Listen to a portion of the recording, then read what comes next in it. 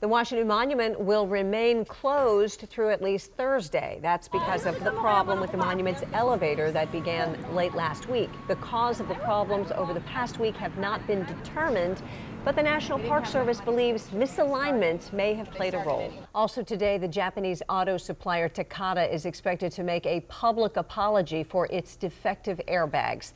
The airbags have been linked to at least 6 deaths and more than 100 injuries. A top Takata executive is expected to say that the chances of the devices exploding are extremely small, but that Takata will replace all that are affected. With the deadline for a nuclear deal with Iran just weeks away, why many Iranians are desperate for the deal to pass. A judge is set to hear from both sides this afternoon in a dispute over the future of Piscataway Drive in Fort Washington, Maryland. Prince George's County is now suing the owners of 3 properties on that road. You may remember it's been more than a year since a slope slide affected more than 24 homes there. The county wants to buy those 3 properties back and start a repair project next week, but one couple's attorney says the county's offer isn't enough. Under eminent domain. The missing SATs in Loudoun County have been found. Turns out they never left the school where students took them. The school's spokesperson told us the tests were found at the bottom of a cart at Broad Run High School. School officials hand-delivered the tests to the Boston College in Princeton, New Jersey, and it sounds like SAT officials will validate them. Woo, sigh of relief. Right, they won't have to take the test again. A reminder for those of you who travel on the Arlington Memorial Bridge, expect to see the curbside lane and 4 feet of sidewalks closed. This is all part of emergency repairs.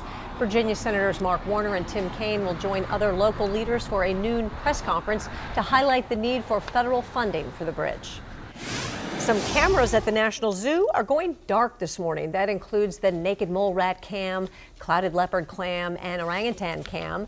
The zoo says those cameras are older and need better software. The good news is the popular giant panda cam, it's still up and running. Today, drag queens, Native Americans, domestic violence survivors, and other activists plan to protest at Facebook headquarters in California. The group is upset over the social media company's real name policy, which requires users to create accounts using their real names.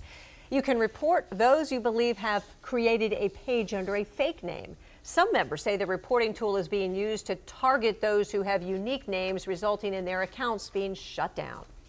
Imagine being locked in a room with friends trying to solve puzzles for fun. That's the premise of an attraction called the Escape Room, and it's the latest attraction in West Michigan. Steve Zagman explains how to escape. Lane splitting is when a motorcycle decides to ride the white line between lanes and between your vehicle and another one. I didn't even know it had a name. I didn't either. I think it's crazy. Well, California is coming one step closer to becoming the first state to legalize lane splitting. Ben Tracy has more on this controversial move.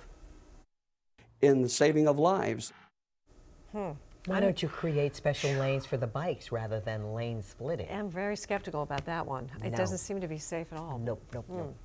Well, time to see what our partners over at CBS This Morning are covering. Charlie Rose is in New York with our preview this morning. Good morning, Charlie. Can you hear us?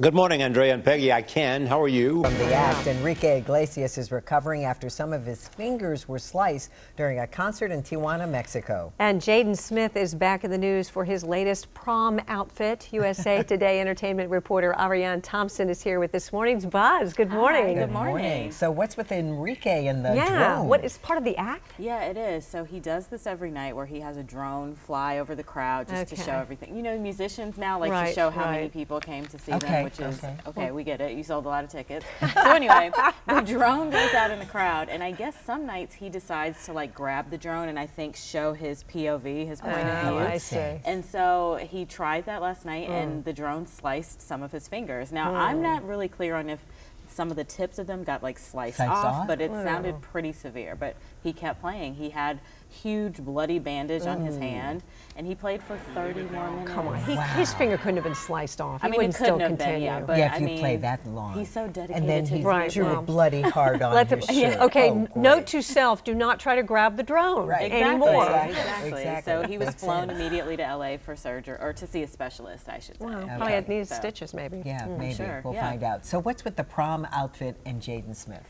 We'll have that coming up. Also ahead, some changes coming to the National Zoo today. We'll explain. Stick around.